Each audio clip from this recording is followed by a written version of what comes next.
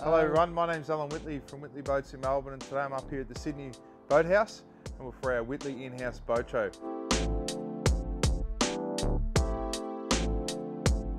We've got a fantastic little model behind us. It's our entry-level package. It's the Whittley FF1650, previously known as the John Savage Centurion, with some changes that we've made from Whittley. Of more recent, we've made a few key changes to this particular model, one of which is that we've upgraded the standard horsepower from 75 to 90. We've also moved the fuel tank further forward to counter the weight, and also put a live fuel tank in the floor and a U-bar seat with a Lesky as well. So we're putting the batteries now in the centre. So what we did is we've moved the fuel tank from being traditionally right down the back in the rear to midship, and we've also put quite a large kill tank in under the floor here. You get the removable seat so you can fish right into the back there as well. And without the battery, you can get right in. You can get right in, and additional storage there as well. You might note you want to get a fishing tackle bag or something like that under there, you can. And we made a little cover up for it. That's great. Right in. Look at that. Nice and easy. So the boys are in the middle of putting a bow rider deck on this particular hull, and also the 1950 as well. So I'll have two different variants that'll come out. Oh really? Obviously they're a bit more family orientated as opposed to fishing, but we'll do them as a fishing package variant as well.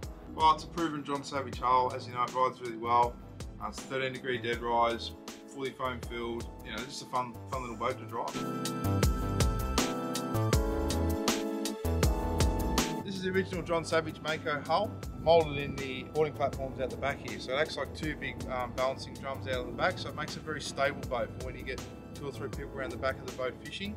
Good size moulded kill tank in there as well, so the good size, we can climb that up as well. Entry and exiting off the boat, we've got a high quality stainless steel custom made ladder. So let's jump up and have a look. You've got a good size kill tank in the floor as well.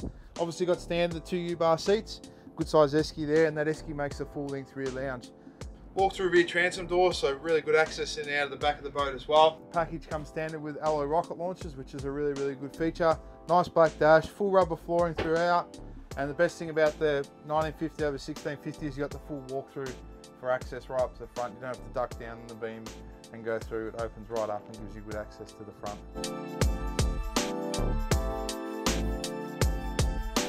We've got the smaller version, the smaller variant, which is the 25-footer. Powered by V8 300 Verado.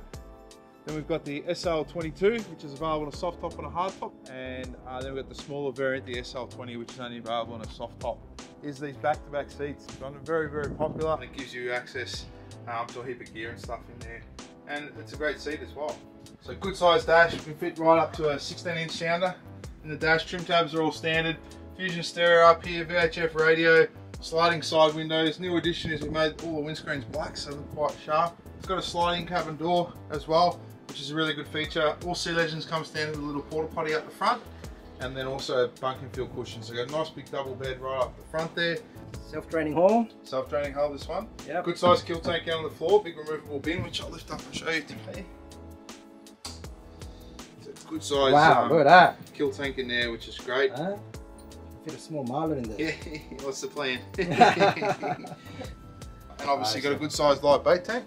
It's all plumbed up, they're all standard on the Sea Legends. Access to all your batteries is what we call via the barn doors down the back here. That gives you access to your batteries and your battery charger and lots of stuff in there. And we've also more recently figured out how to run hot water, so we can get a hot water system even on the outboard. Correct, even on the outboard. And this one here, what is just a drop down seat? Yeah, it's a rear seat, yeah, for the back, so it just locks in like that, which is pretty cool. That's where you take your mate who hasn't paid for fuel. Yeah. I'm sold. This is gonna be my next boat. We're working hard. We're doing a hard sell on you. Compliments of Alan. So that's the 22-footer. So it's available. The 25 is only available on a hard top. Yep. 22 is available on a hard top and a soft top. Quite a popular model, more recent, has been the outboard variant with the hard top. But traditionally very popular stern drive package. Good size fuel tank, still 210 litres. Custom made Whittley bait board, we make that in the factory. We've got the rear seats that we spoke about, and then obviously lift up seats, good size kill tank, nice big dash, and good protection from the hard top.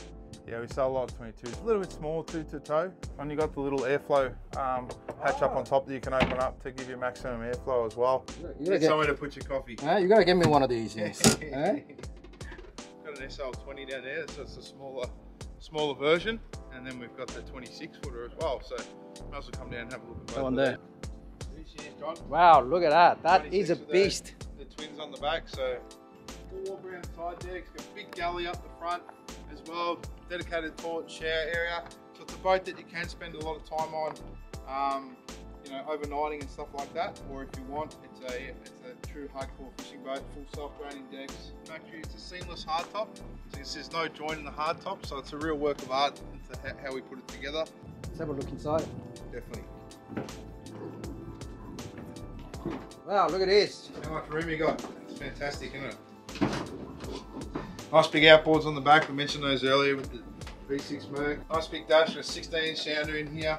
But the main feature up the front here, John, is the stove, fridge, and sink. And then in here as well, you've got a little toilet. This is like mini caravan on water back. In many ways, it's the ultimate boat. What's that clear is there? That's the live bait tank. Live bait tank. Yeah, so you can see a fish swimming around there. Very nice. Bit overkill for me, but hey. Depends what you want to do. You can see really good head height. I'm quite tall, got really good head height throughout. Nice bar to hang on to as well. Good size kill tank in the floor. And this one is self-draining hull. It's a self-draining. 26 and 25 have a self-draining.